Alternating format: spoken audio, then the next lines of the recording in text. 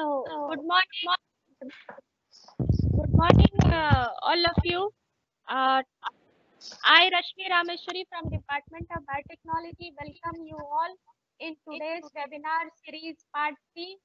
And in today's webinar, we have a distinguished guest and speaker. She is Dr. Bhavana Muralidharan. Along with her, Professor Kanan has also joined today, and he is chair professor in Department of Biotechnology, as well as he is chairman in COVID task force. So he will also throw some light, and as we know that this is our third lecture series, and we have started and in a very well way, and our lectures are going on very smoothly. We have learned a lot in from our last lecture. So hope in today's webinar also we will come up with some good information. So before that, I would like to uh, welcome our guest, Dr. Bhavana Muralidharan, and I want to give you her brief profile, how she came up to this position. Right now, Dr. Bhavana is a assistant investigator at with DBT Wellcome India Alliance at Institute for Stem Cell Science and Regenerative Medicine at Bengaluru. She has come up with a very excellent education background. She completed her BTech in biotechnology from Guru Gobind Singh Indraprasth University. After completing her BTech biotechnology, she did her MTech from Guru Gobind Singh Indraprasth University. And after completing her MTech, again she moved for her higher education. She pursued PhD from Pune National Center for Cell Science, Pune, and after completion of her PhD, she got a very good opportunity to do her postdoctoral fellowship with CIFR Mumbai, and she did her postdoc fellow under Wellcome Trust DBT Alliance Early Career Fellow. After completion of her this postdoc, again she got chance to work at UK Dementia Research Institute at UCL London. She did her second postdoc there, and in the meantime, she received various research grants from CSIR, Wellcome Trust DBT India Alliance, Early Career Fellowship, EMBO and DBT funding for organizing 2021 India EMBO lecture course on modeling development and disease with human tissue organoids. Presently, she is having grant of DBT Wellcome Trust India Alliance Intermediate Career Fellowship. So with this excellent background, she grabbed many awards as well. In 2003, she was silver medalist when she completed her BTech.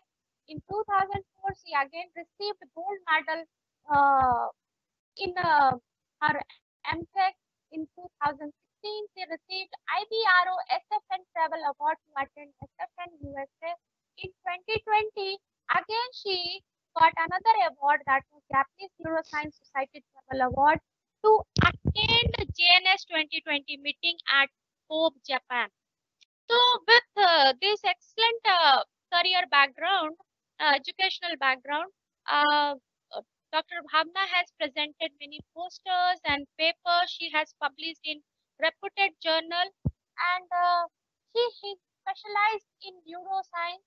And we know that in this COVID time, COVID is not affecting only our health, our physics. It is affecting our mental health as well.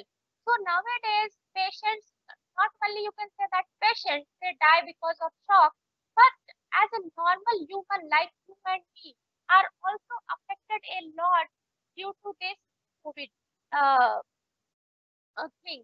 So it is a time that we should know that how it is affecting our nervous system, our brain, and it is actually making us depressed at this time, because the infection is still going up day by day. So now I would like to welcome Dr. Bhavana as she will show her life on COVID treatment and infection. So welcome, Bhavana, over to you now. Thank you so much, Rashmi. Thank you so much for this very, very elaborate and warm introduction. And good morning to you all, though I cannot see you, but I'm sure all of you are listening. And thank you so much for joining this morning to this webinar where I'll be today talking about how the world is tackling COVID 2019 and tell you what is the biology behind some of these promising diagnostics and treatments which are being offered.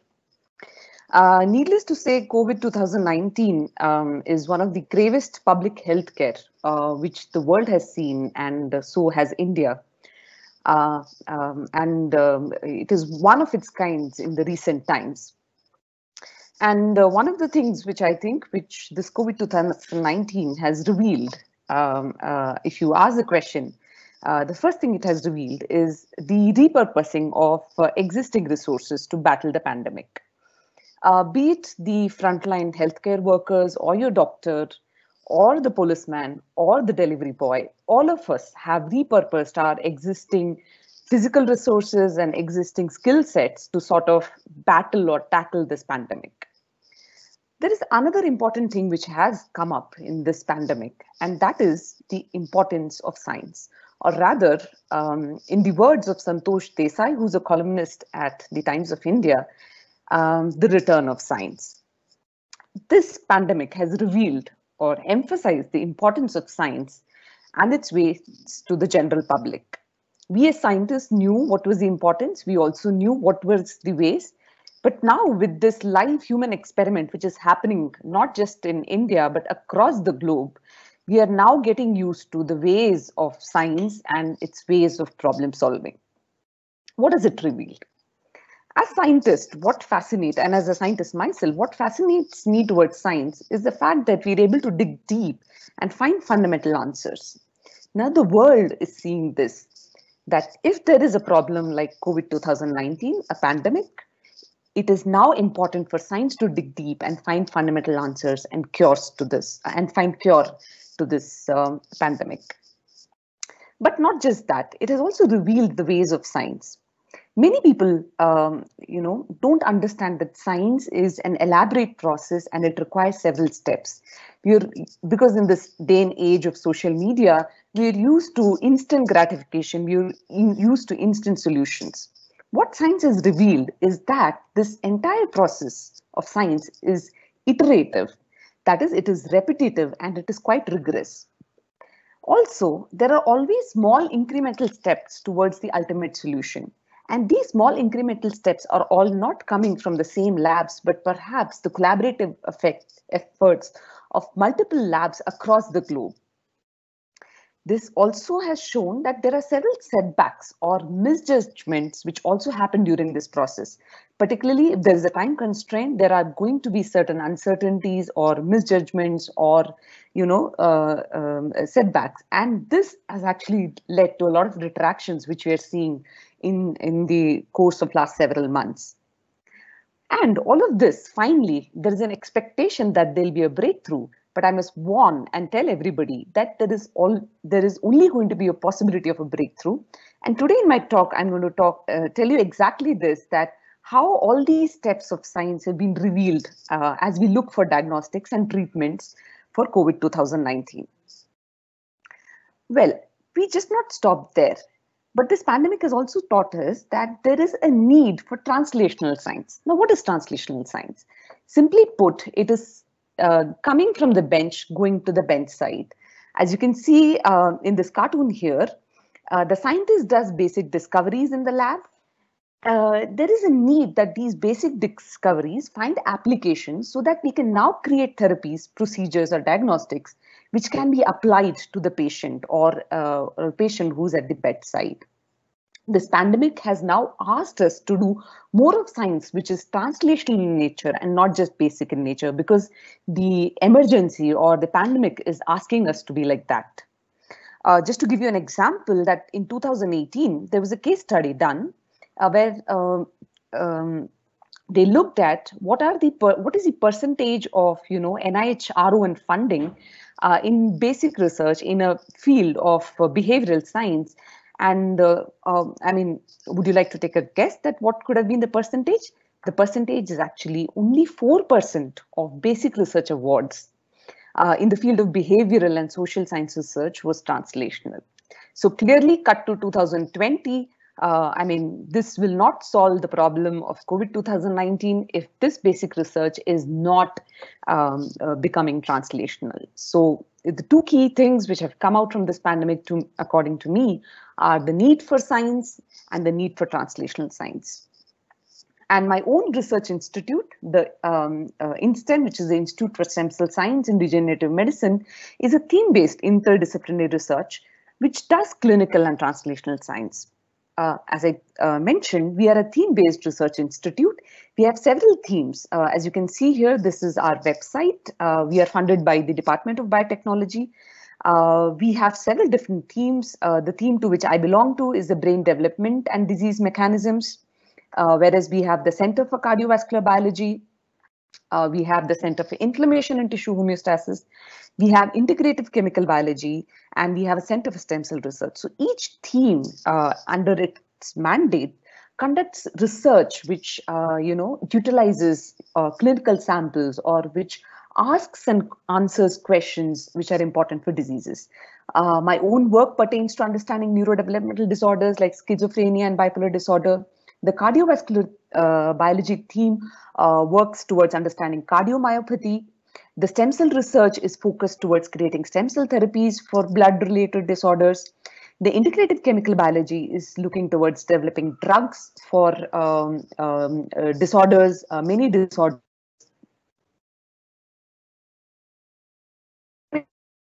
Looks at inflammation in skin and lungs.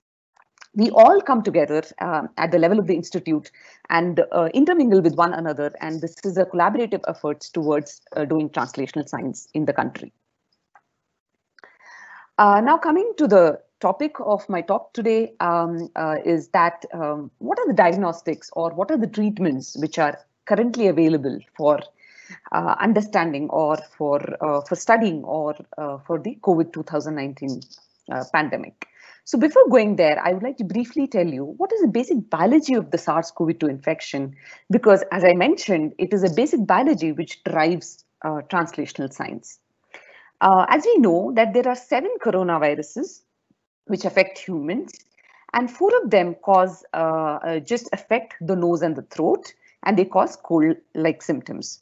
But there are 3 coronaviruses, of which 2 have already the world had seen at the start of 2003 onwards, the SARS coronavirus or the MERS coronavirus. And these both, which caused SARS and MERS respectively, they served as warnings for what was about to come. And the third coronavirus, which is now causing the global pandemic of COVID 2019, the SARS-CoV-2 is a third kind of coronavirus, which not just infect the nasal and the throat epithelium, but also the lung epithelium, leading to a lot of pulmonary distress, which leads to acute respiratory syndromes.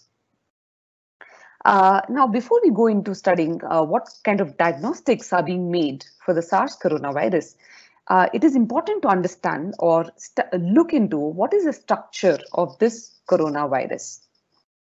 The coronavirus, as it comes from the name itself, is a virus which has a corona-like appearance, and that is primarily given by the spike proteins which are present on the envelope of this virus.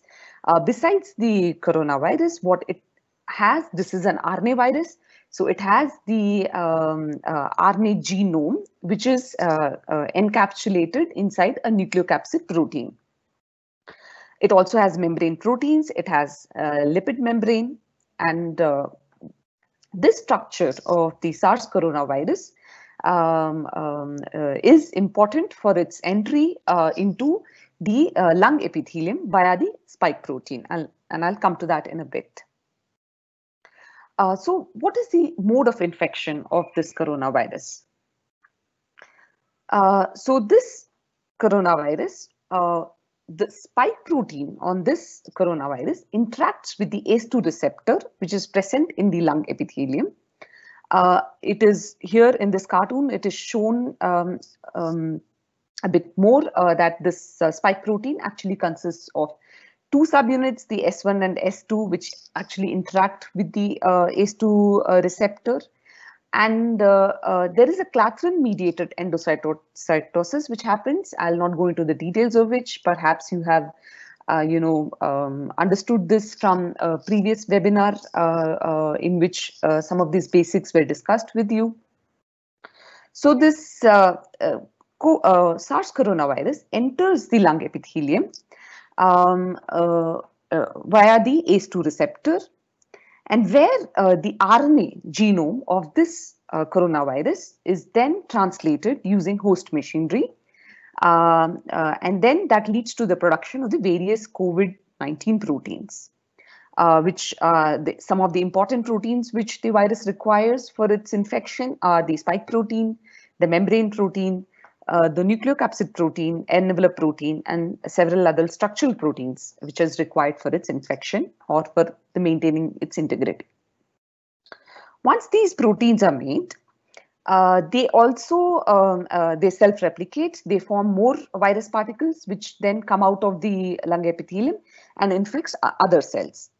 But what goes on within the lung epithelium is the fact that some of these viral proteins lead to the triggering of an inflammatory response inside the lung epithelium, which leads to a production of several pro-inflammatory cytokines, the prominent amongst them being IL-1B, which leads to the influx of calcium, which leads to the activation of caspases, which also leads to mitochondrial damage, and thereby there is a cytokine storm, which then leads to a respiratory distress.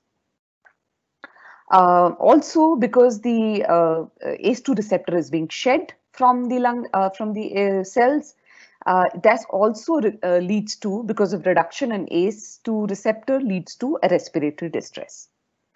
Why am I telling you about all of these, pathways or the structure of the coronavirus? Is that only because we understand some of these pathways and some of these structures from previous infections like SARS and MERS, that we now know what could be some of the diagnostics which can be designed to study the COVID-2019 infection, or what can be the therapies which can be designed against some of these pathways. Okay, now an aside, and just because I want to, emphasize here that science is conducted by scientists, and it's very important to give, recognition where it is due. As of today, people understand the discoverer of the coronavirus to be David Tyrrell, Malcolm Bino, and June Almeida from Great Britain.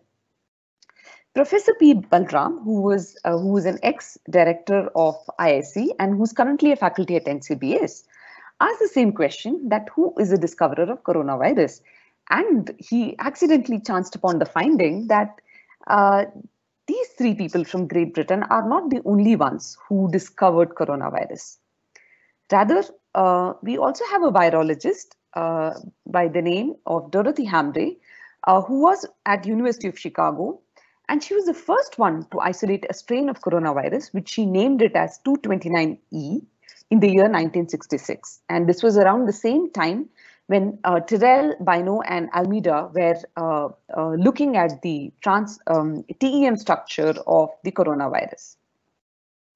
And this is her paper, which she published in 1966. And she is, a very good virologist who went on to do work in several understanding the mode of infection of several viruses, not just the coronavirus. But this picture here is the first TEM ever of a coronavirus, and this is from the work of June Almeida, and she is widely being celebrated as the person who first identified the coronavirus. In fact, it is important here to note that the virus which was used by June Almeida and Tyrrell were actually given by Dorothy Hamre.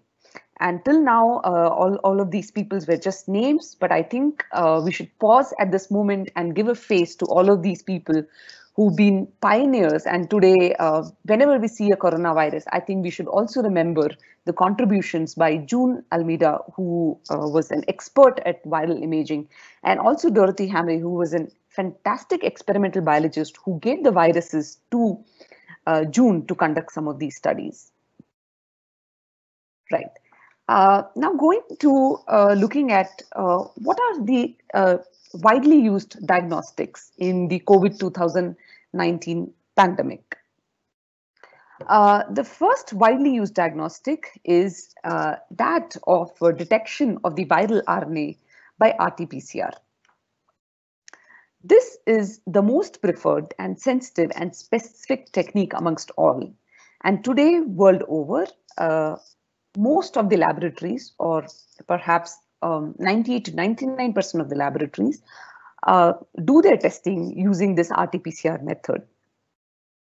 The second method is a rapid method, which is also quite specific, say up to 95% specificity. That is detection of antibodies to the SARS-CoV-2. How does the first technique, that of detection of viral RNA by RT-PCR, work? Right.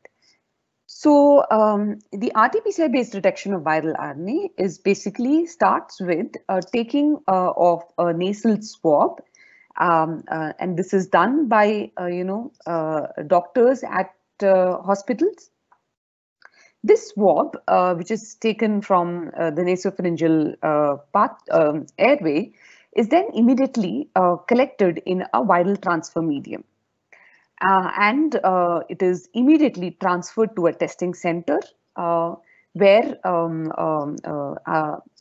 under cold conditions, so that the virus is still intact, so that at the testing center the viral RNA can be isolated.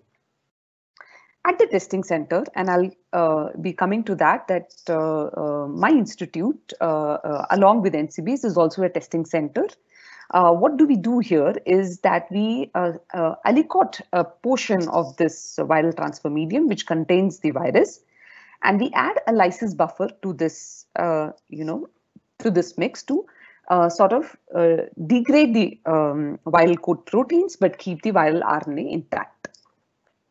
And all of this is conducted under, strict safety measures like a biosafety L2 plus safety hoods, and with people wearing all the protective equipments.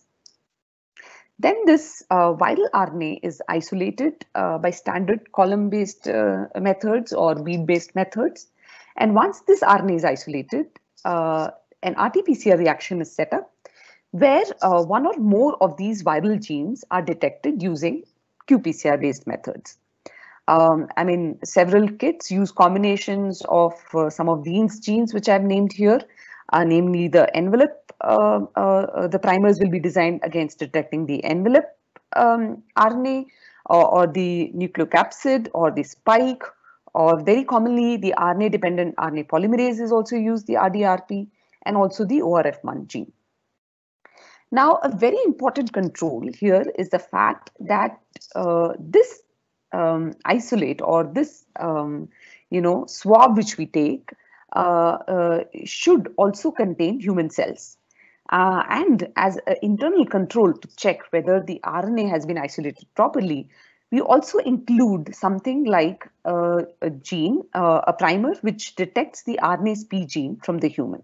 So this is a very important human internal control which tells us that the presence of the human cells, and along with it, whether there are the viral genes are also present or not. A qPCR reaction is set, and this amplification plot here, and based on thresholds, a threshold dependent on the kit being used, a threshold is set which will tell you whether, say, suppose the cutoff is, say, 40 CT value. Anything which is less than 40 CT value will say the presence of the viral gene, and anything above the threshold. I mean, this is just an example. 40 CT value will tell you that the virus is absent. And these are the various curves for the RNase-P gene and the several different viral genes which is detected. And as I mentioned to you, my own institute, InSTEM, along with NCBS, is now started a diagnostic testing center. And I will here emphasize the fact that we never did diagnostic testing center ever at our institute. And to give an example how we have repurposed ourselves is that in a very short time, we have set up the entire modules for doing this. The modules are various, as I mentioned to you that, there are several steps to this process. The process begins at the hospital with the swab, and it comes to us in this vial, in the viral transfer medium, where our job starts from alicotting, which happens in, a very safe environment. Then the RNA extraction also happens in a safe environment, that is under safety hoods, followed by the PCR. Again, it is conducted in safety hoods, followed by a team which sets the PCR and a team which analyzes the data. And here I show you pictures as we work. And this is a picture on the extreme left, which was taken by the alicotting team. You can see all of them are wearing the protective equipment, and in their hands are, placards, which they took when we did our 10,000 sample at the testing center. And I'm very proud and happy to say that we have conducted over 16,000 tests in the past 2 months, 2.5 months. And this, once the alicotting team sends it over to our team, which is the RNA extraction team. And I've been in the RNA extraction team in a supervisory role at my center. And as you can see here, they're inside the hoods extracting the RNA, which then goes to the PCR team. And this is the team which sets the PCR on the qPCR machines. And there is a dedicated team, which is the data operating team, which matches every patient's data to an ID. And that ID is being tracked from as the sample moves in real time from one team over to the other. This happens non-stop at our center 24/7. We're very proud to say that we have tested samples all over Karnataka. And here I show you a graphic that, our samples come from as far as North Karnataka, from Bidar, and we do a lot of samples in Bangalore. This is a prime example of how we repurposed our science, and we got together as an institute, as a collaborative effort to do this diagnostic testing at our place. And we use the RT-PCR method to do this. Right. Now, also, a very important thing is the fact that there is something called pooling, which happens at the level by our side at the time of alicotting. You would have heard of the term pooling in news, and that ICMR also suggests that we should do pooling because that ways you can speed up the process. You can also, decrease the cost of doing these tests. So routine or simple pooling actually involves, simple pooling is simply that you take 5 patients and pool their samples in one tube. Similarly, you take other 5 patients, pool their sample in one tube, and then you extract RNA from such single tubes, which are pooled samples from 5 patients. And then you see whether, whether there are any viral gene which has been detected in each of these pooled samples. Now, if all of them are negative, very well, we can report that, all the patients which we tested, suppose we started with 1,000 patients and we pooled them in 5 fives and we did 200 tests. And if all 200 tests comes out to be negative, then we can report, say, all 1,000 people were negative. Now, this is a very good scenario when the percentage infectivity is low. And this was very good for us when we began the testing, because at the start of the testing, the percentage infectivity was really indeed low, less than even 1%. But as the pandemic progresses, and we are talking about the peaking of the pandemic in several different countries at different times, this infection rate can go up to 10%. So in such a scenario, imagine that if there is a 10% chance of infectivity, then what we may end up is most of these tubes being positive, and then we'll have to. So once what happens is, if one of these tubes turn out to be positive, we then individually extract all the 5 samples, individually extract the RNA from them, and then do a PCR to see whether which sample from this was actually positive. Now, if we were to do this simple pooling, what we'll end up doing is, in a case of high infectivity, like 10%, we'll end up actually repeating the PCR again. We'll have to do some 100 more tests in the second round if there is a 10% infectivity. To sort of, scientists to sort of come up with an intelligent solution to this, scientists at IIT Madras, Dr. Manoj Gopalakrishnan, Sandeep Krishna at NCBS, and Dasarathi Palkodeti at INSTEM, they've come up with a combined sensing algorithm, which they call as tapestry, or the smart way of pooling. This is designed so that, you don't, when the infectivity is high, you don't end up doing multiple rounds of PCR. And rather, can we now come up with a design where, with a single round of PCR, can we then say that, there is which of these samples could be positive. And this is simple, a mathematical model where it is assumed based on a probability that if you randomly pool samples, and not just as opposed to pooling 5 samples in one tube and the next 5 samples in one tube, if you rather assign each sample to more than one tube, or rather 2 tubes, 2 or 3 tubes at a time, and you pool it in this way based on an algorithm which simply uses probability to determine which sample should go into which tubes, what you will end up is an algorithm which, after we do the test, the machine can then determine, after looking at positives, that which of these samples were, could have been positive. And this is currently only at the algorithm stage and being tested by way of experiments from our own at our own testing center, to see whether such an algorithm will be very useful when the infection rates are very, very high.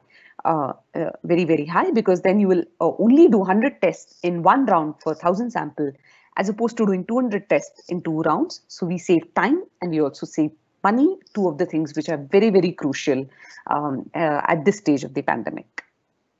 Right. Now going to the second sort of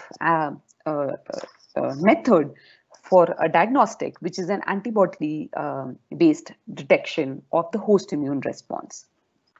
So I come back again to the structure of the SARS-CoV-2, which is a single stranded RNA genome. And as you can see, that there is this spike protein. And if you remember from a few slides before, I said that the moment this, sorry, I'll go back so that, yeah. So the moment the spike, the viral enters the epithelium or the cell, there is a inflammatory response which is generated inside the cell, and that leads to production of antibodies. And that leads to production of antibodies, both IgM and IgG. The IgM is produced in the acute phase of the infection, that as soon as the infection starts on day 0, the IgM antibodies are being produced, and then the IgG antibodies are produced in the convalescent phase of the infection. So these antibodies can then be detected using an ELISA-based method for detection of antibodies. And this device here shows that how you could do it. Basically, what you would need from a patient is now a blood sample, where a blood sample or a plasma from the patient, which then will be put in a flow device like this, for detection of both the IgG and IgM antibodies. Now, though this test is quite rapid and the time taken for doing this test is reduced, but I must mention here that, why this test is not a very popular test given worldwide for the current pandemic, and why it is still world over the RT-PCR based test which is being used widely to detect for the viral RNA. And this graphic here, though, is a bit crowded, and I'll walk you through the graphic, and which will precisely tell you why it is important right now to do most of our detections using PCR and not the antibody. Though this kit is being widely developed world over for specifically detecting the SARS-CoV-2 spike protein.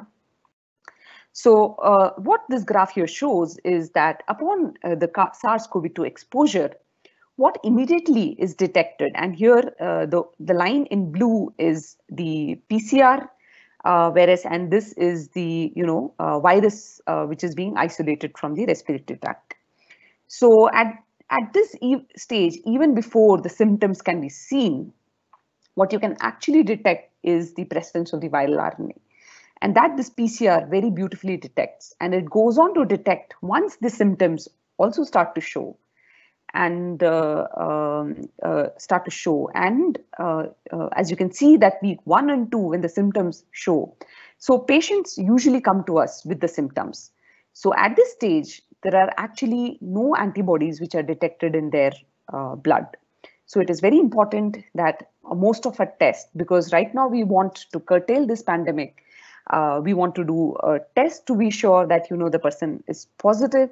So that's why the PCR based detection methods are preferred, because they are the ones which are more sensitive at this stage of the infection.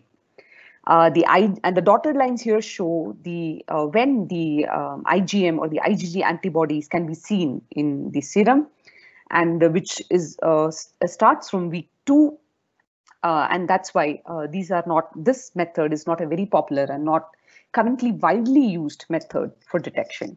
Of course, besides the fact that the sensitivity and the specificity of this method of detection is also lower than the RT-PCR based kit. Right. So here I would like to pause and mention about one other way of detecting SARS-CoV-2, because to begin with, the moment the pandemic hit worldwide, the first response was, can we use whatever we have with us to start doing testing and then go on to look at treatments? But of course, the RT-PCR method is quite laborious. It takes several hours, and it requires, specialized equipment like the qPCR machine. As I showed you myself, that at our own testing center, we've been doing this as a dedicated team nonstop. We have about 80 to 100 volunteers at the center, on a daily basis. So it requires a very dedicated team to, do this kind of diagnostics. But people are now coming up with other ways of detecting the SARS coronavirus, ways in which this entire process can be reduced from hours to minutes, ways in which the cost of this can be reduced by about 3 to 5 times. And I must mention one diagnostic which actually has come from the labs of Debajyoti Chakraborty and Souvik Maiti at IGIB, and shows a great promise and utilizes the CRISPR-Cas based system. And it's mentioned here that there are several CRISPR-Cas based systems, including from the labs of Feng Zhang, which are based on Sherlock or which are based on detect methods.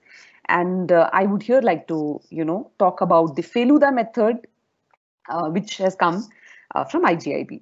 Now, Feluda, as I'm not sure if any of you are familiar with Satyajit Ray's novel on Feluda, who is a detective, and precisely this technique here is also used for detecting SARS coronavirus. Actually, Feluda in this case stands for FN-Cas9 editor-linked uniform detection assay. How does this assay work? This assay also uses the same nasopharyngeal swab containing the virus, from which the viral RNA is isolated. And post this, the difference being Instead of actually going ahead and doing any RT-PCR reaction, instead of going ahead and doing any qPCR reaction, the cDNA, the RT-PCR is done with primers which are biotinylated. Which means that these primers, which are biotinylated, can now be detected using streptavidin. Now, the FN Cas9 is, a Cas9 which detects, which cleaves whenever there is which cleaves only when there is an absolute, binding of the guide RNA to that of the target RNA. Even if there is a single base mismatch, this Cas9 will not work. And that is the method by which the detection happens. What the team has generated is actually generated a sort of a strip which contains the streptavidin, streptavidin bound target RNA, and the cDNA, which is isolated from the viral RNA, is then incubated on these strips. Wherever there is complete match with that of the viral RNA, the FN Cas9 will cleave, and that will be result in the production of two bands, as you can see here, even in this agarose gel, that there are two bands here. And wherever there is a mismatch, even a single base mismatch, this FN Cas9 will not detect it, and this will actually leave a single band here. And that is this has been developed as a paper-based kit. So just the presence and absence of a single or a double band can say whether you have the viral RNA. And one of the advantages of this is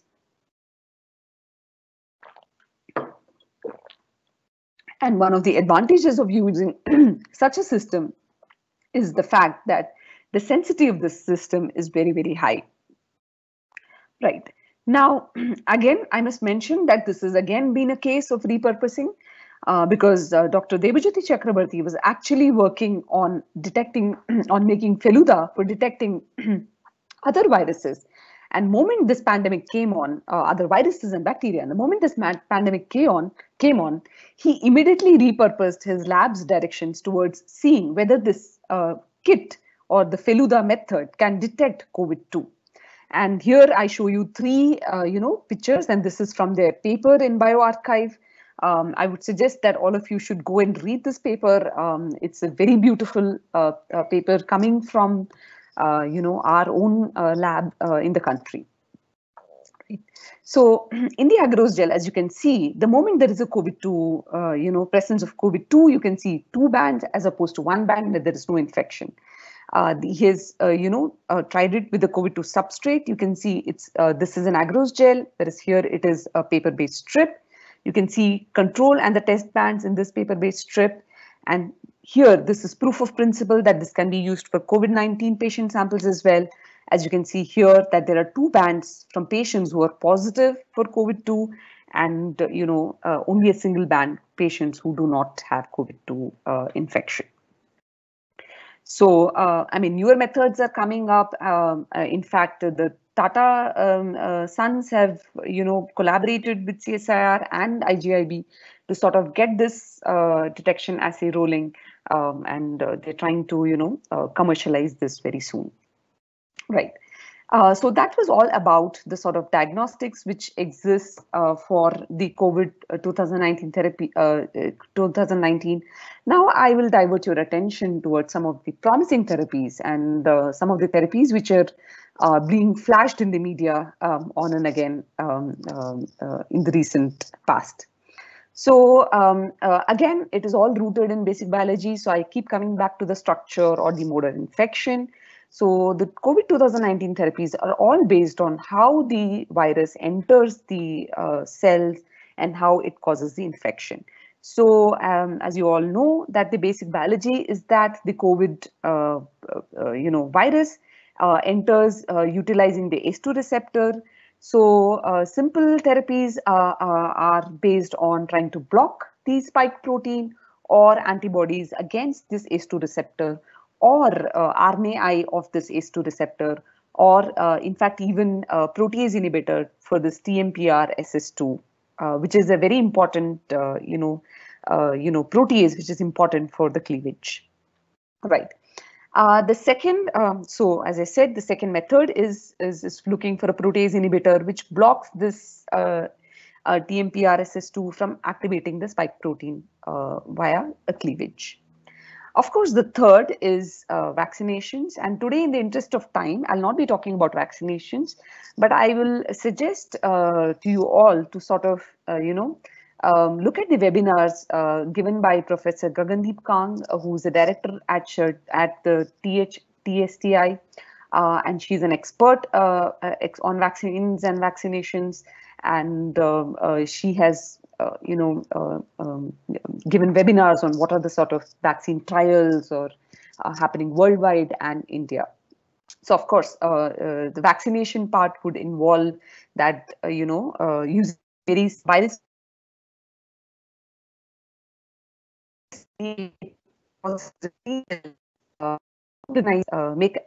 antibodies and recognize some of these infected cells or recognize some of these spike proteins, and that leads to the killing of the viruses. A fourth, of course, method is the use of pro-inflammatory cytokines, where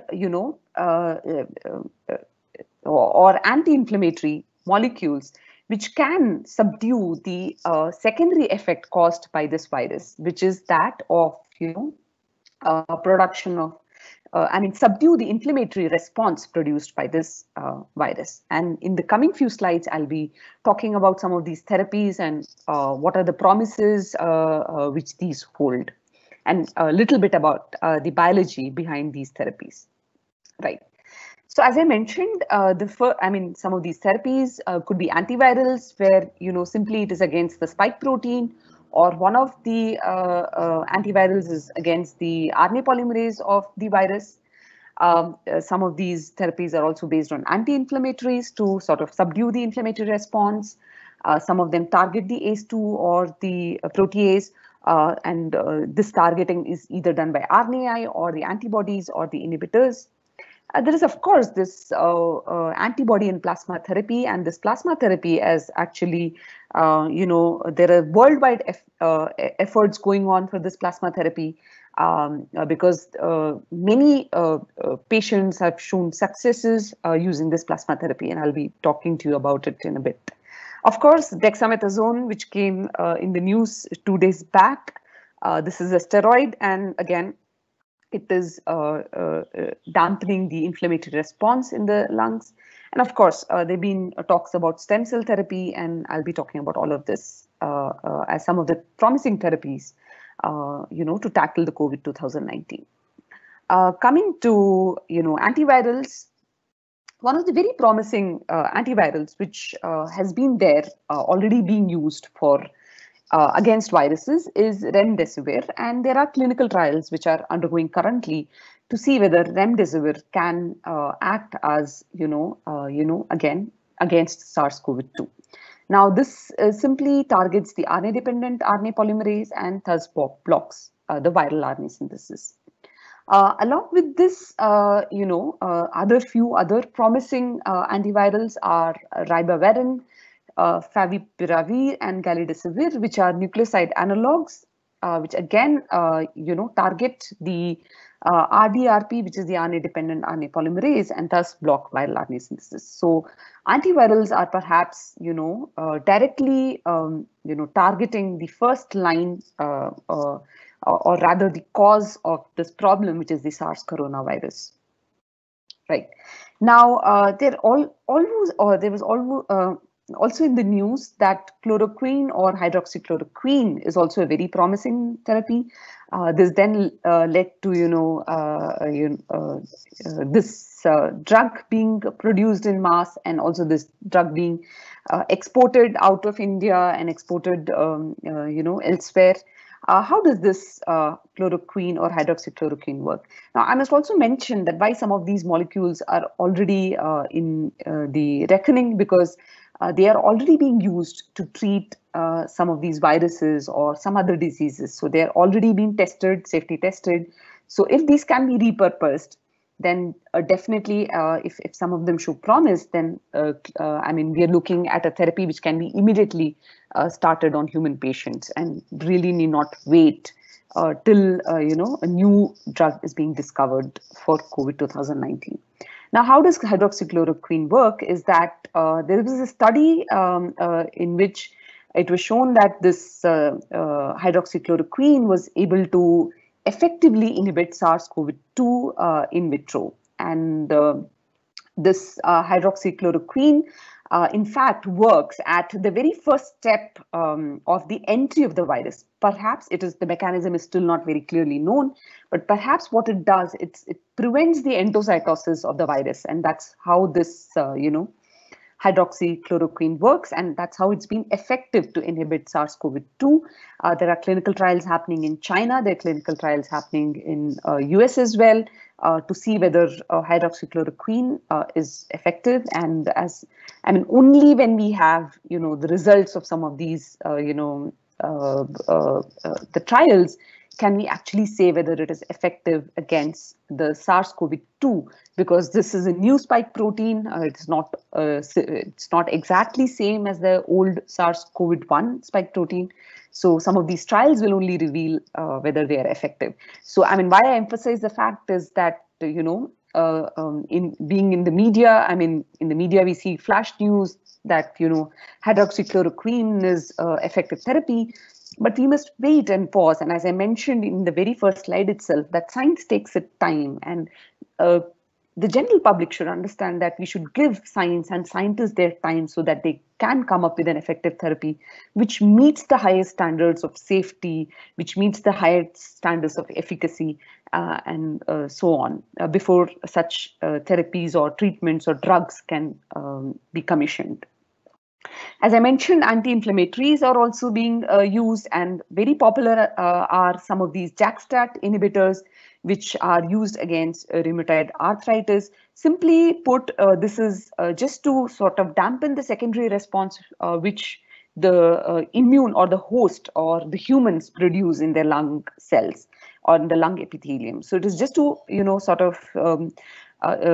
of dampen that. And this is also very important because in several severe cases of COVID 2019, what we have seen is this increased inflammation, which has led to, acute respiratory distress leading to deaths in COVID 2019. And one molecule which is shown promise is baricitinib, which is an anti-inflammatory, which when used in combination with, remdesivir, has shown to increase, has shown to reduce the viral infection and also decrease the inflammatory response. Right. Now, coming to dexamethasone, a drug which has been made popular in the last couple of days by being in news. This is a steroid. Again, this is used to reduce inflammation. And what has actually come out is from the clinical trials which were conducted in United Kingdom that show that, and this has, according to WHO, because we still don't have access to all the data, this is still very preliminary and accessed only by WHO, and they have mentioned that, for patients who are on ventilators, the use of dexamethasone has reduced the mortality by 1/3. And for patients who require only oxygen, the mortality has been reduced by 1/5. So clearly, this is a very good promise and towards the right direction in trying to reduce the inflammation as part of the therapy for SARS coronavirus 2. But I must here, as a scientist, mention that this has been tested only on sick ICU patients, and that there is always a possibility of secondary bacterial infections wherever we use steroids. So as I said, we need to pause, we need to take this into our stride. And to all of you students of biotechnology, I would suggest that, it is important for you to understand the biology, and sort of also important for you to understand that what all regulations or what all, steps need to be done before we go on to even say that, these will be sort of drugs for future use. So it is important to wait for the actual results of this trial and to understand how efficacious or how safe this treatment is. Right. And in some of the other therapies, as I mentioned, targeting ACE2 or the protease is also a very, very good avenue which can be chased, and some of this already being chased, like RNAi against the ACE2 or the antibody or the protease inhibitor. And there is already a trial going on in China where the recombinant human ACE2 is being overexpressed. The objective being that if you overexpress the recombinant human ACE2 in the lungs, then it will mop up all the virus, and then it will leave the ACE2 receptor on the cell intact, so that there is now no, or the ACE2 receptor mops up all the virus, and that can be cleared off the system, and that there is no, internalization of the virus into the cells, leading to, inflammatory response in the lung cells. Another way this is being done is by way of, creation of an antibody against the human ACE2 receptor, which can again mop or block the human ACE2 receptor, preventing the spike entry into the preventing the entry of the virus into the cell. So I must mention that this is these are all therapies which once the infection happens, these are therapies which will sort of prevent at every step of the way. Right. Now, there is also, as I mentioned, use of RNAi, which could be where you can RNA or knock down ACE2, and this has been done by a pharmaceutical company called Alnylam, a pharmaceutical company where they're designing RNAi to knock down the ACE2 receptor. And this study here, which was very recently published in Cell, where they have tested a clinically approved inhibitor against TMPRSS2, and they show very, very promising results that if you inhibit this, if you use this inhibitor and block this very important cleavage spike protein priming by the cellular proteases, you can still reduce the viral load. So these are some of the very promising therapies, based purely on the understanding of the biology behind how this virus infects and how this virus causes the sort of COVID 2019 disease.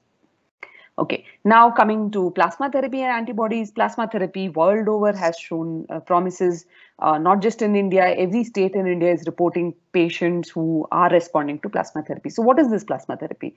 The plasma therapy is basically you take from convalescent patients, the patients who have recovered from the SARS coronavirus infection, you take their plasma. Now, plasma is simply where all the cells of the blood have been removed, namely the RBCs, WBCs, everything have been removed. And what remains is the plasma which contains the antibodies, which from a patient who has now recovered from SARS coronavirus will also include antibodies against the SARS-CoV-2. So plasma from such patients have been now, used to treat patients who are on ventilator support. And they've been promising, though, again, there are not numbers, because at this pandemic, we cannot now produce statistical numbers to show that, this is a very effective therapy. But of course, time and again, from every state and from every country, this plasma therapy is showing very promising results. This plasma therapy is based on passive immunity, which is similar to what you would get what a fetus gets from its mother, that is antibodies crossing the placenta and going and, giving immunity to the unborn fetus. It's something very similar to that, the plasma therapy. And world over, this is, I must mention that this is one of the biggest trials which is going on in US using plasma therapy to treat patients, particularly who are on ventilator support. Again, you can have antibodies which can directly neutralize the SARS-CoV-2, the spike protein specifically, and two very recent papers in Nature show great promise.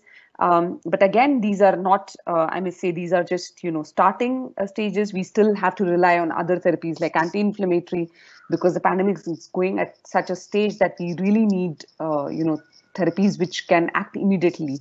But of course, we don't know how long this pandemic is going to last. So these two promising results suggest that, we may have antibodies which can neutralize the SARS-CoV-2. For instance, this 206 RBD, which is a specific monoclonal, shows great promise, and this CA1 and CB6 have been shown to reduce the SARS-CoV-2 infection in rhesus monkeys, and these have been very recently published in the journal Nature.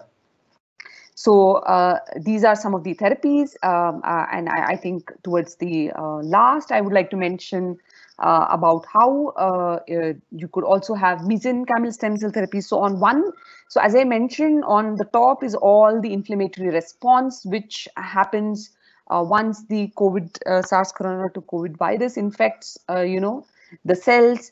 One of the ways in which the therapy is, of course, use of anti-inflammatory, but also one way we could do this, and which is already being used for treating pulmonary, under trial for treating pulmonary fibrosis, is the mesenchymal stem cells, which are taken from umbilical cord.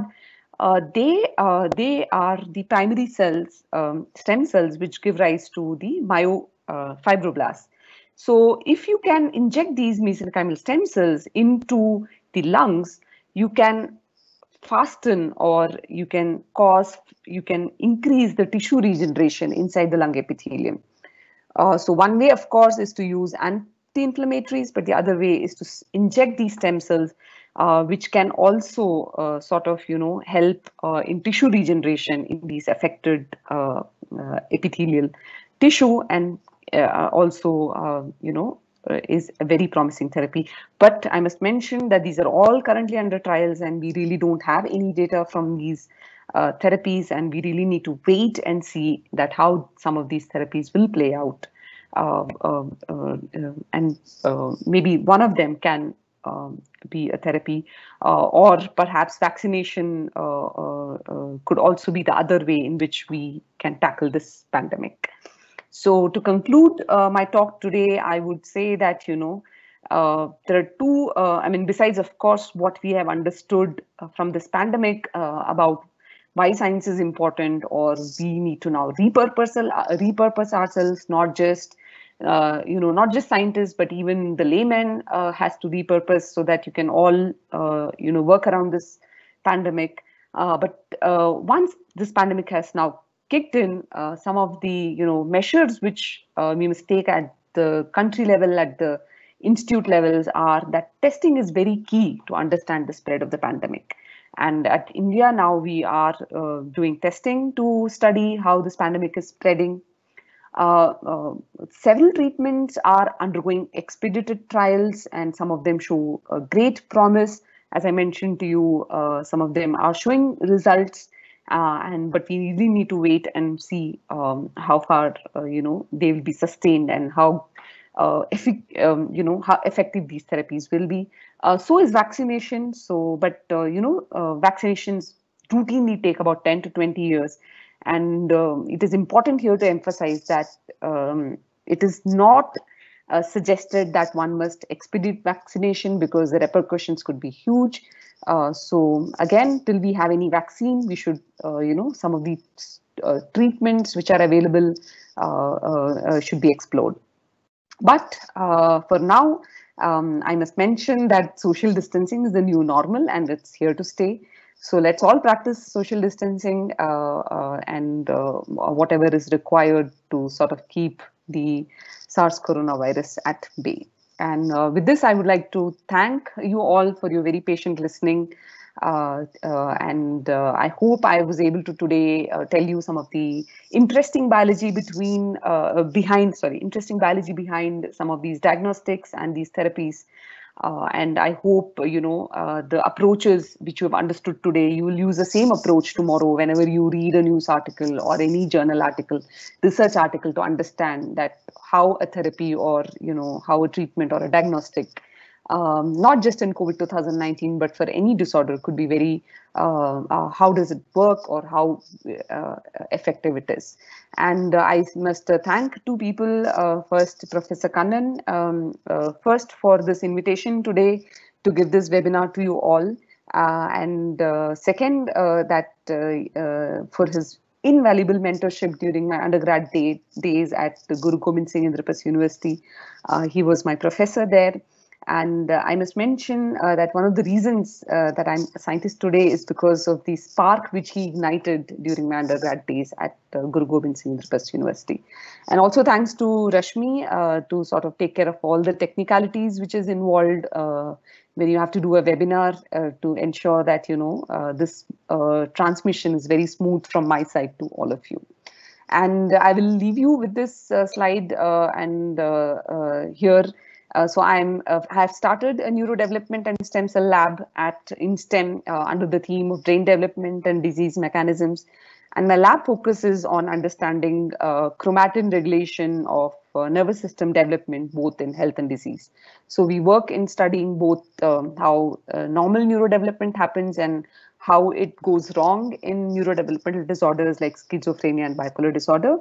I'm far removed from COVID 2019, but I must mention that, as I said, my institute has repurposed, so have all of us in trying to understand or contribute from our side by doing testing or even trying to understand how this disease is progressing. So I leave you with my website. So if you would like to access or understand what research I do, please go to this website here. This tells you about my lab and what I work on. And I've been generously funded by the DBT Wellcome India Alliance and core funds from InStem. And this is the end of my talk, and I'll be very happy to take questions from all of you. Thank you so much.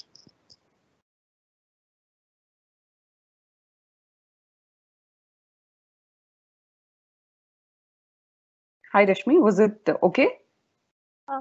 Thank you, Bhavana. It's a really very nice presentation, and we came to know many new things from your presentation. Like you gave a very good information related to the testing techniques, the different testing techniques which are available nowadays, and what are the different therapies also available. So here I remember one proverb from Joseph Conrad. He stated once, he said, he who wants to persuade should put his trust not in right argument, but in right word. The power of sound has always been greater than power of self.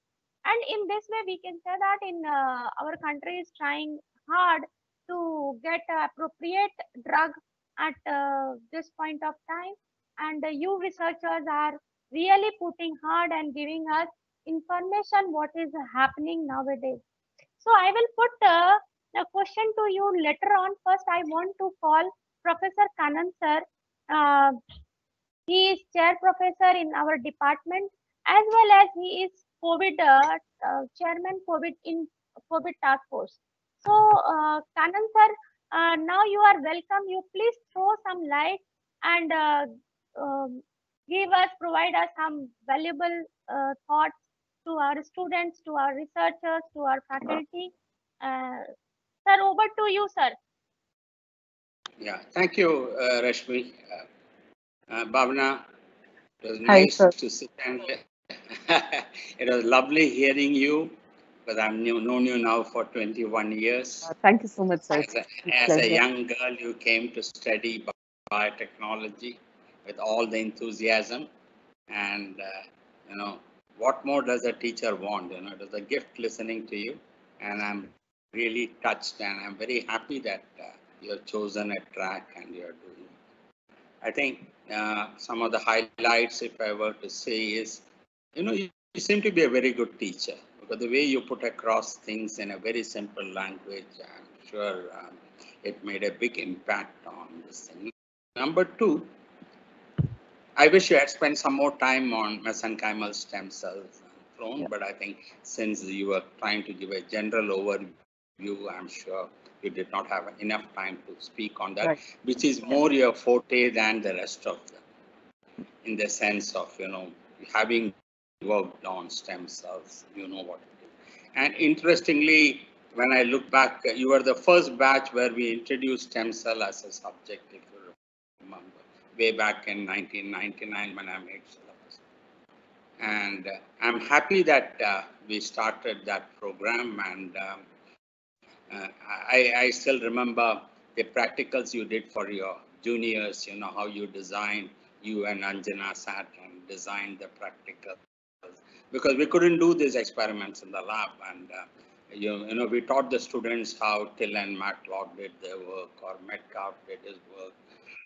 I think it was a great experiment, and I still feel that these are as much relevant today as it was then. But coming to the main talk, I liked one which I was very impressed, because you spend a lot of time explaining the statistical way to reduce the cost of a test. I think Yes. you brilliantly demonstrated it, because that is the crux of the thing. Everybody cries the test costs 4,500 rupees. Yes.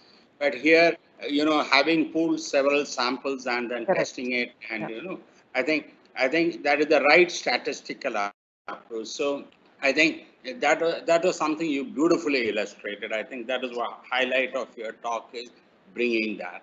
Number two, which I must. No, thank you so much. I think I must mention here that this is beautiful work from, from our collaboration from our institute and IIT Madras. So, yeah, and I think because we started doing testing, we started thinking about how to go for some of these pooling methods so that the cost could be reduced. I think it's the right, because I used to talk of this, 35 years ago when I was in Surat with Span Diagnostics. Because HIV was at that time, we were talking because the percentage of people affected are so small that you can pool the samples and then reduce the number of tests. This is how the whole concept came those days, I remember. But I'm glad you spent time, because that was very important for children to know that there are smarter methods when the probability of the disease is very low. Pooling of the sample helps us a lot. Correct. Number two, it also will tell us about community spreading also. Because in community spreading is there, it will immediately, this method may not help you very much. Correct. So immediately, look at a spread. So from that point of view, I would still say there is no community spread as of now. From the data, what you were presenting, if I'm right to conclude, I think that is something important. Yes. I don't know. So, in terms of, just to give you numbers, I think what we are looking at is per million of, population, we are looking at about 8.6 to 10 cases. And our tests are now adequate because we are doing, so the WHO suggests that our tests should be 10 times of this. So we are doing currently about 100 tests per case. And we've done about 5 million testing till now. So we are sort of adequately testing for now. But I think once the pandemic spreads, I think, and we're also now gearing up to increase our testing for instance, like some countries are even doing not just 10 times, but even 100 times per case, number of tests per case. So, we are doing well. I think we should just be, and we're also geared because I'm at a testing center, right? So we are gearing up. The state and the country is gearing up to do more tests to understand community spreading or to understand how the pandemic is spreading in the country. Exactly. I think it's beautifully illustrated. I think I must compliment you for stressing on that, because these are basic things, because people are saying it's so expensive, we can't do it. And here you come out with that, per test actually falls down dramatically. Number two, I like the way you talked about Feluda, because I know both Cervic very well. And I'm very proud, like you are, that it has also come out of our own country, our own scientific community rising to the occasion, I think. And you beautifully illustrated that part of it.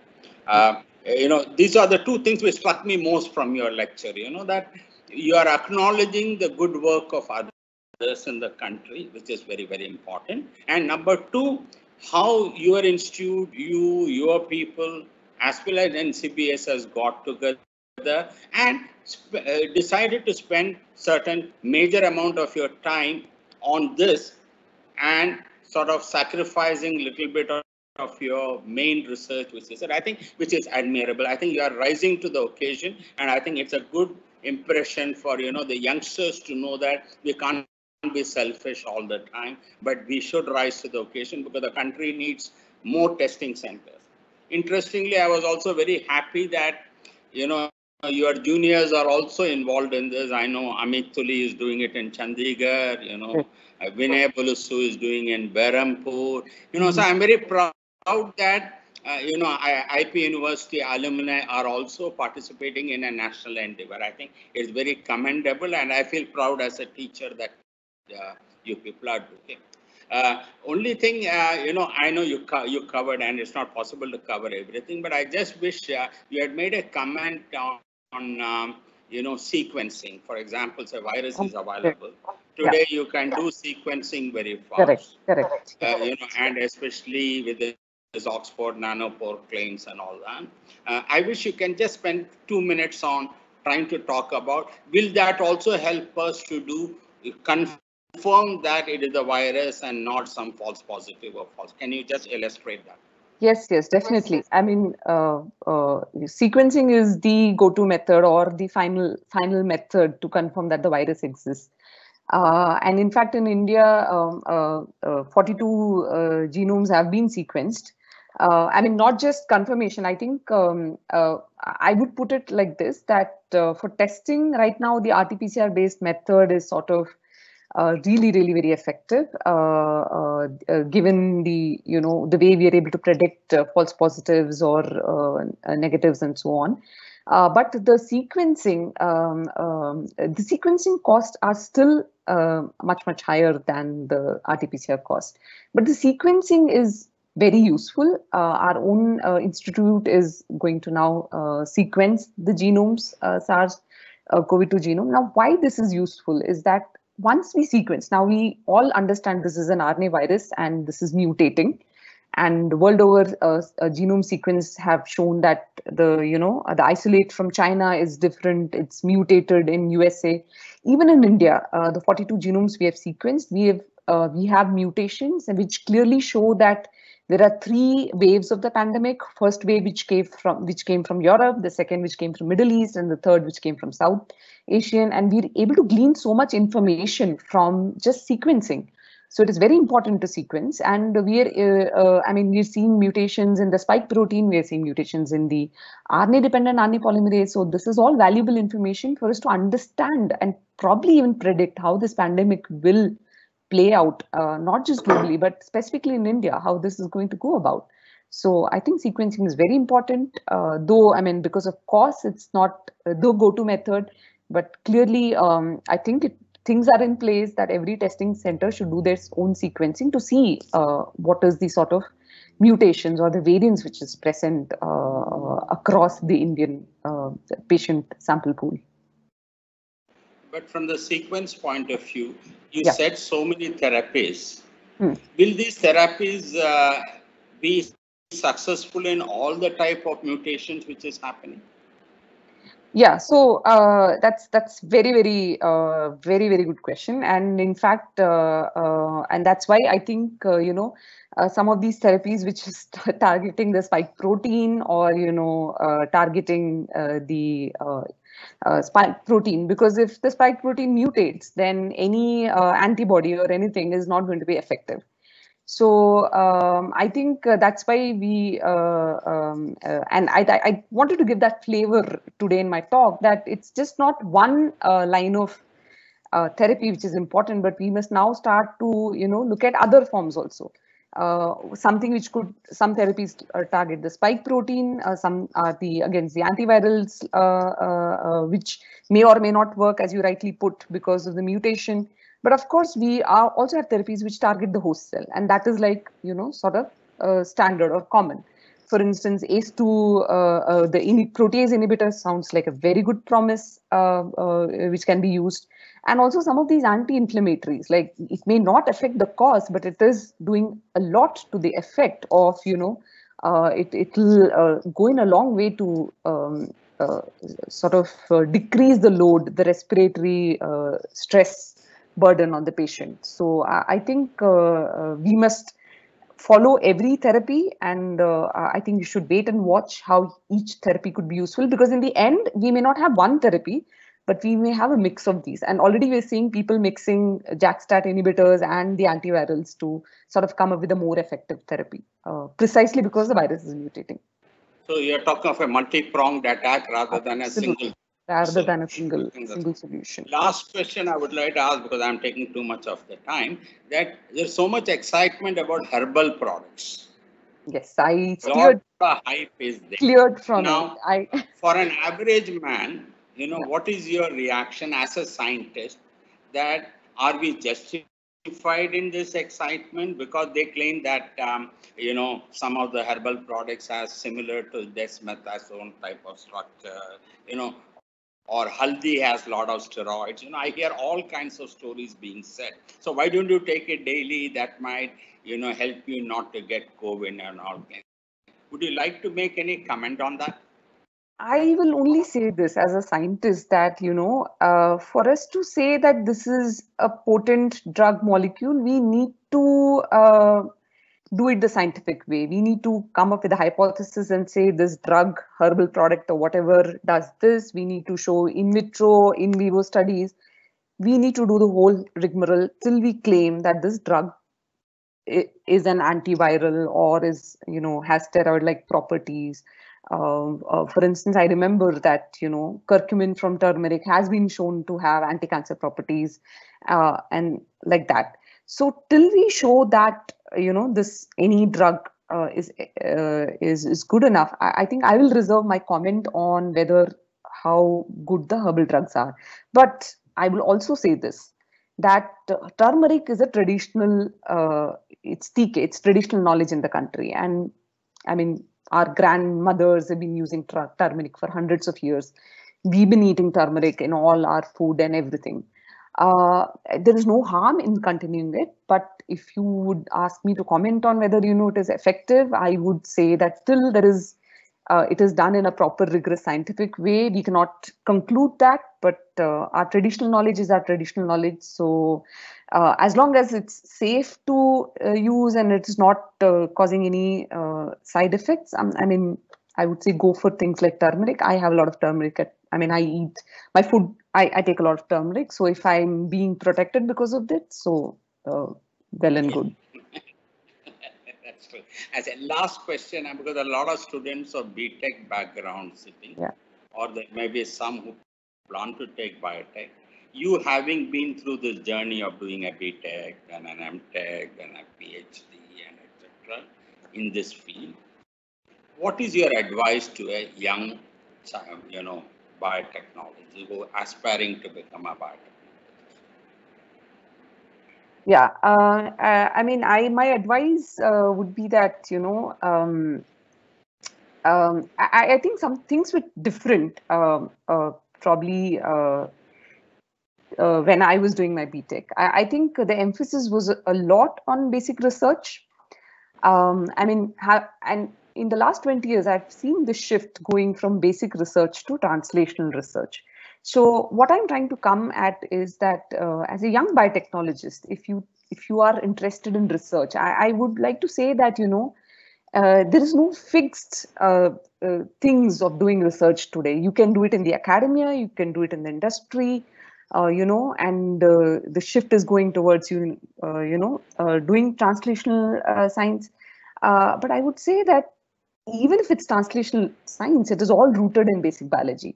So at this juncture, what you should really see is whether does understanding basic biology interest you or not. If you understand basic biology well, you sort of study your basic biochemistry or basic molecular biology and all those things well. And then depending on your interest, you can always go on and say, no, I would still like to continue basic research because that interests me, because that is going to produce novel things and novel ideas. Or you may say, no, I've done my basic biology study. I would want an application for it in the academia. You can do it in translational science in the academia. Or suddenly you decide, no, I would want to directly jump in towards the other end of making drugs. I want to do it in the industry. So you can do it. So I think what you should be really rooted right right now is to keep your basic concepts of basic biology or understanding of all that very clear now, so that in the future, whatever it is that you want to do, you can go forth and shine in that. Thank you, Bhavana. Now, Yeah. now I hand over to Rashmi. Thank you once again. Yeah, thank you.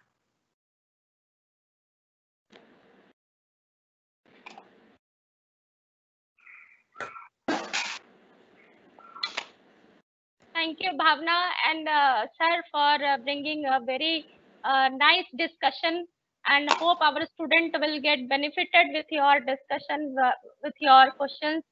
As far as we know that basic research is very, very much required. Very well said, Bhavna.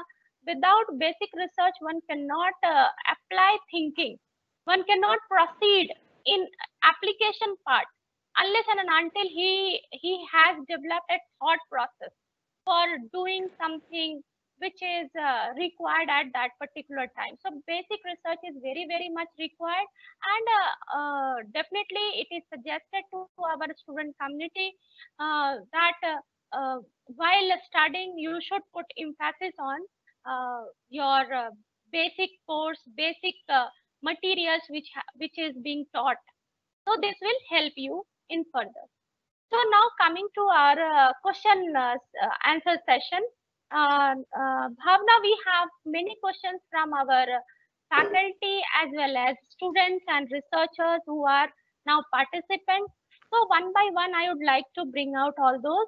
The very first question from my side is, Bhavna, that suppose if a person gets infected with one clad and then he treated, can he get back the infection from with another clad? So that's a very good question. Theoretically, yes. But I would like to base it still on, because we already have information from SARS and MERS, right, which are similar coronaviruses. Now, one thing about the RNA viruses is that the fact is that this RNA pol2, I think the RNA dependent RNA polymerase is the culprit here, because it doesn't have proofreading activity, and that's why we have mutations happening in some of these RNA viruses. But we are also seeing that some of these mutations are not it all depends on where the mutation is, right? Now, if the mutation is not in the spike protein, it's one of the nucleocapsid proteins, that's nowhere going to affect if our therapy is if the way this it's going to infect or not. So it is, I would say that theoretically you're right. When if you get infected with clad 1, you produce antibodies, you have another clad, you can again get infected. But we must also understand that these are complex things, and it all depends on where the mutation is, to which epitope was the antibody produced. So all that will determine how you're going to fight the infection in the second case. So I think it is important. I always exercise caution. We must wait and watch how some of these reinfection cases which are emerging in China and other parts of the world, how they are emerging. We need to really look at that data.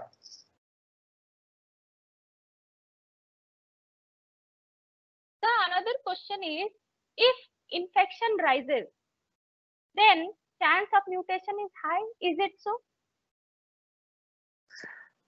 I don't know. I don't know. Infection rises, chance of mutation is high. I must say that, I'm not an expert in this field. As I said, my expertise is neurobiology, but of course, we are all risen to the occasion. So, we don't know. We don't know. And also, I think if this virus has also shown one thing, that, there are several things which is not known about the virus, even to scientists. Perhaps if you were to ask this to a virologist, I think he may also probably say the same with a word of caution that we don't know. Let's see how the pandemic pans out. There is another question from our viewer. He wants to know how the threshold value of real-time PCR is determined. So we have positive and negative controls in the qPCR setup. where we know that with certain copies which can be detected, copies of the viral genome which can be actually detected from the nasal swab, we know what is the range in which the threshold comes. So the least amount of viral to the maximum load, we have set up a certain threshold, and this threshold is determined empirically by every testing center. And that's why I said that when I said a CT value of 40, it is just a number, it is not the right one, because every testing center, before it sets some of these values, that what is the least number of copies I can detect to using my testing kit, or anything. So that's how they set that with the positive control, that in this range, if I see a CT value, then I have the virus, otherwise it is not. And 40 is just a number I gave you. Even at our own testing center, if we use a new kit, we change the threshold. We always recalibrate it from time to time. One of our MSc student, Miss Riddhi, she asked if IgM and IgG are generated when a person gets the COVID infection. So do these patients have memory cells also made, and are they now immune to the virus? Sorry, I forget my immunology. Yeah, I don't think I can answer that. I don't know the answer to that. I think it must. I think it's like any other. I mean, I'm just hazarding a guess. So correct me if there is an immunologist in one of your faculty. Correct me if I'm wrong. I mean, I'm sure there'll be memory cells which will be made. I'm very vague on the details. So. So one of our student, BTech student Rudra, he wants to ask why it is hard to detect corona in asymptomatic patients. Why, suppose we perform testing and like RT-PCR and kind of thing, is not able to detect this kind of cause? Still not understood, but I think perhaps a simple answer would be that the moment there is this first viral challenge, the body is able to fight it. The immune system is able to fight it and reduces the viral load. So that's why when people, who are asymptomatic, who may have got it, even in their, swabs, we are not able to detect, because the viral load, as soon as, so it's this ability, it's like a tug, it's this war between the immune system and the virus. The one which wins, and by how much margin, that determines the viral load. So if your immune system is really good, and that's why people suggest that, immunity is very key in this. So people with good immune system are able to fight off, and that's why we are not able to detect it in the system. Another question from our Professor Joseph. He wants to know regarding rate of COVID-19 patient is more than regarding the treatment rate of COVID-19 patients is more than 50%. Is there any data on genetic, especially related to target genes responsible for respiratory diseases or metabolic genes? Sorry, I didn't get the question. So once again, I'm repeating. Yeah. Regarding rate of COVID-19 patients is more than 50% that got treated. Is there any data on genetic, especially related to target genes responsible for respiratory disease? Gene? So if I may, rephrase the question, is it that his question is that people who have recovered from the disease is more than 50%? Is that, if I'm understanding correctly, that yes. So has there been a systematic study of, what are the gene expression changes in those patients? I mean, that's a very nice idea, I would say. I think, of course, some of these labs may be doing such systematic studies to understand that, who are recovered, how did they recover? I mean, that's clearly, a very important next question to ask. Because right now, I mean, the moment we stuck with pandemic, the first responses was, of course, to do testing, to, repurpose drugs and all of that. But clearly, I mean, going forth, I think these are some of the very important questions we should ask, particularly in patients who have recovered, that, what could be the gene expression changes and all of that. Means to say that any genetic, especially related target genes data is available or not at this point of time? I'm not aware of it. I'm not aware of it. If it is, I don't know. I don't know. So another question he has, any specific data is available to say BCG vaccine gives protection, because it was very much in news earlier that Yes. people are given so many of vaccines, and might be there is some role people are coming with asymptomatic uh, functions, they are not exhibited. Correct, correct. But I think I mean, it was just in news. I think we don't have enough data to suggest. Now, given the sort of way the infections are rising in the country, I mean, unless and until we do this very systematic study of people who were vaccinated, what were their response to COVID 2019, I'm sure I'm not going to hazard a guess or, say anything about it. As I said, I mean, I think of all times, this is the time to understand that what we must take it at face value and what we must really probe into. So I think if there is any base to this, this has to be done systematically, looking at people who got the BCG vaccination to how their COVID 2019 response was. I think it will be done eventually, but right now we are too, overwhelmed, or rather too, sort of focused on trying to see how the pandemic spreading, what can be the first line of treatment and all of that. So we have another question from our faculty, Dr. Soma. She wants to know, with kits like Faluda, why is it the kit is still not in market, as it provides rapid detection method in a very short span of time, and the kit is also cheaper as far as compared to RT-PCR. Can you throw some light here? Yes, I mean, as we say, the kit is being currently in process of being talks are on. But very important, we must understand that for any diagnostic kit to step up, we need to understand that what is the sort of false positive rate or the false negative rate with that kit. And till we actually do a small pilot study, I mean, study with this kit with actual COVID-19. So the paper which I presented had probably 3 or 4 patients, but that's never enough to say that this kit is very effective.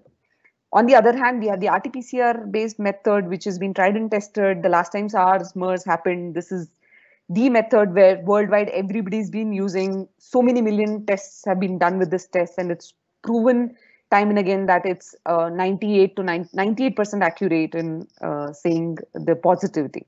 So till such tests are being done for I mean, these are promising things where, looks very promising, but of course we need the numbers to rally behind it or say that this is the go-to kit now. So we need to do a very pilot study. I'm sure those studies are being commissioned, and we'll get to know about some of these trials where, even maybe with some 10,000 patients, if you're able to say what is a false positive or false negative with that kit, I'm sure such data will be very useful to say whether can this be the next go-to diagnostic method. So our another faculty, Dr. Shilpa, she wants to know whether there is in news that the corona front warriors are being administered with hydroxychloroquine as a prophylactic. Is it true? Can you throw some light here? I also heard about it. I don't know if it is true. But as I said, I mean, it's an anti-malarial. We still don't know how it works. We only know that it probably inhibits the endocytic pathway by which. So it is like, the virus or any other coronavirus or any other virus is using the same mechanisms in the body, like the endocytic pathway, the clathrin-mediated endocytic pathway to come inside the cell. So what we are now trying to see is whether we can block that pathway using this hydroxychloroquine and whether that can work. Now, till we test it out on, actual patients who have the SARS coronavirus 2 infection, we cannot say whether this is a good measure. And whether it has been, there were talks of ICMR. I mean, I remember that ICMR did suggest that it could be used as a prophylactic, purely because one good thing about some of these drugs is because they're repurposed, which means their safety trials are already being conducted. So I think there was some mention of ICMR saying this, but I didn't follow up on that. I'm not sure whether this was really mandated and people on frontline workers really were taking this pill. So as I said, there are two things. Like one is trying to repurpose, so they already safety has been done, so you can probably take them. But the thing is whether it will really be effective. That only time will say whether such measures will be effective. So she is having another question. Yes. Dr. Shilpa wants to know, are any specific protease inhibitors has been discovered till date? Any small molecules you can So say? that paper which has come out very recently in Cell, they are using a protease inhibitor, though it is a clinically tested one, I think, but I don't know I mean, it's all protected, so I don't know which inhibitor is this. So that is the one that's being tested, yes. It's been published, and I think very soon it will go into trials or at least some sort of a preclinical trial as well. Our another faculty, Dr. Kapila, she is having a very nice question. Why some viruses change their host when they are very host specific? Is it related with evolution or some molecular mechanisms have role to play in this? Clearly, yes, I think, because all these viruses have zoonotic origin, and the work of Professor Sheng Li and China, I think she is the pioneer in doing such studies where she actually goes into the caves, the Shiatic caves or some caves in China, to study the zoonotic origin of these viruses. I mean, yeah, I mean, what you're seeing is evolution, and we're still trying to, piece together that how certain mutations are adapting the virus to sort of switch the host from bat or to pangolin to say humans. That I think I think, yeah, that needs to be understood very well. Given that there's so many theories floating around that the Wuhan market perhaps was one of the places where this switch happened. So I mean, clearly, I think this is a live human experiment now. I think several such questions and answers will tumble out from this pandemic, and one of them, of course, the evolution and how it switches hosts. So yeah, I mean, I look forward to the answer, and I think I follow on the work of Professor Sheng Li and see how she addresses these questions and answers. So another question again she is having, so many therapies we have nowadays. Use of aptamer has not been mentioned in therapies where we can put aptamers in antivirals. Is it possible like we can use this as a aptamer can be used as an antiviral? Yeah, the promise, I mean, I would mention this, that I have not come across any aptamer based thing, though if it exists, I'm not sure. I didn't come across such use of aptamers. But I must mention that aptamers have been tried for other diseases, and I think many of them have not sort of crossed the clinical trial barrier. So that's why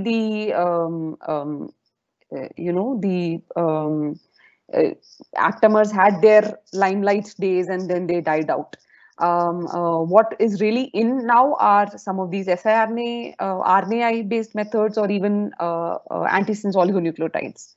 I think that could be another avenue to see how we can downregulate the viral genes. So can you throw some light on any trial conducted with ACE inhibitors like captopril and ilanapril? The question from Dr. Joseph. He wants to know, is there any kind of trial conducted with ACE inhibitors? I think so. I don't remember. As I said, this is not my area of expertise, so I'm not too. I mean, maybe there is. I'm not sure. That's my answer. Maybe there is. So there is. People are trying several kind of ACE inhibitors and everything. So it's all underway. So I mean, once we have the results, we'll know how they fared.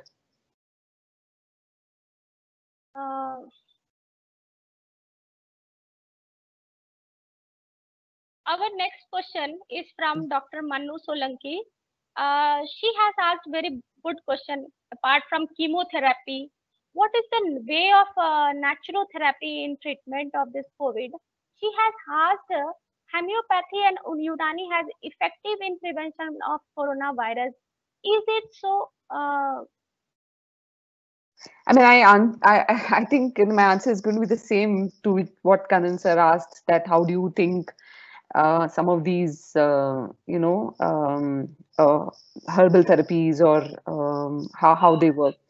I would say that, for us to conclude that some of these do what they do, we need to follow the strict scientific procedure of, having the numbers, patients, of knowing what the exact drug molecule, what it affects, the pathways and all of that. But I mean, if some of these are tested and being used as traditional knowledge, then there's no harm in continuing. Like, for instance, I see no harm in having turmeric or even, ginger or, jeera and all of that. That's my regular diet. And if it's protecting me, so be it. Why not? So, is there any, you can say that apart from this naturotherapy, do we can say that exercises also play a role, like breathing exercise? Like in this corona case, our lungs is getting affected. So, if we do some breathing exercise, you can say that we put some regularity in this breathing exercise. So, is it going to help us? So there are enough studies to show that exercises are very, very important for immune system, for good immunity. So clearly, yes, any disease, not just, coronavirus, but any disease, for us to fight, I think it's very important to exercise. And perhaps also some of these breathing exercises are known to, sort of increase the lung capacity, which may help in sort of, addressing the respiratory distress part of the coronavirus too. So yes, definitely. I think it's it would be the right way to go. There is another question from Dr. Sabia. She wants to know, is there this COVID-19 is infection is making us prone to other bacterial infection? So Dr. Sabia wants to know the answer. Is it like so? Yes, it is known that there are known to cause secondary bacterial infections as well in some cases. That adds to the respiratory distress. One student I have, and she is Basundhara from MSc. She has a question. She says that she have read about one infected person cannot spread after 9 days of quarantine. That is so. On the 9th day, spreading is not promoted by infected person. Is it true? Sorry, could you just repeat the question? What was it that? The question is that one infected person cannot spread the contamination after 9th day of quarantine. Is it so? After 9th day. Okay, I'm not sure because typically the quarantine lasts for 14 days and even upwards of 14 days. So the only way to know that you are free of the coronavirus is by doing a test. So I mean, I don't think this is correct, because whether 9th or 14th day, even when it is said that you are free now and free of the virus, a test is being done to ascertain that. So till we do a test, RT-PCR based test or anything, we cannot say whether that's true. Oh, we cannot challenge that it is correct. That Correct. After keeping one person for 9 days quarantine, he cannot spread the infection. No. So We can only ascertain that only when we do the test and say you are virus free, not before that. Yeah. So we have another question from, this is I think the last question from our student community. He is V. Rudra from BTech Biotechnology. he wants to know that in asymptomatic patient, many might be possible कि antibodies are developed. So can we isolate those antibodies and use as a prominent therapy for the infected patient? Yes, Can yeah, that's the plasma therapy which I talked about, and it has been, worldwide. I think US is doing a very large trial to see how plasma therapies could be used for patients, particularly who are on ventilator support. So basically, they isolate plasma from convalescent patients who have recovered, and they're using it to treat patients who are on ventilator support. And there are very, very, though again, I mean, like very recently also in Karnataka, it was reported that the plasma therapy worked for a patient who was on ventilator support. Now coming to end of our today's session, I would like to thank you, Dr. Bhavana, for giving us nice information, a very important information related to this COVID. And we can say that definitely this is a very challenging time, but Correct. efforts are being made by the scientists, and definitely we will come up with this, with some conclusion, with some treatment process in coming days. So many thank you, Dr. Bhavna, for joining us. As we can say that this COVID has lessened the distance, though you are putting up in NCBS Bangalore now, and we can hear you from long distance. Our students, our participants, our viewers across India got benefited from your valuable lecture. So once again, I thank you from bottom of my heart. Our Department of Biotechnology and our COVID Task Force member, all from other side also, I thank you for joining us, for giving us valuable information related. Even you have shared the website address. Hope our student will get benefited from this in future if they want to join the research process in future. So once again, I want to thank you, Krishnamurthy sir, for introducing Bhavna to us, and we came to know so many information from her. Even I want to thank Dr. Sarita. She is been research, and all our biotechnology faculty. I want to thank Dr. Manu Solanki. She is HOD Biotechnology, and all our faculty members who continuously supporting this process for organizing the webinar. Hope this webinar series, this was the last lecture of this series. Hope all of us got benefited from this series, and I want to urge to all participants that I have shared a feedback form.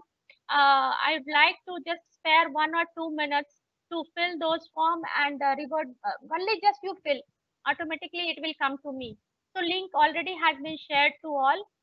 Just you put your suggestions. So in future, again, if we organize this kind of webinar, I can short out, I can put those um, lack which was not used this time, or we can better bring this lecture series in some other way. So thank you once again, all of you, and thank you, Bhavna, once again for Thank you so joining. much. It was For honor and privilege to have presented this today to your students, and yeah, thank you so much.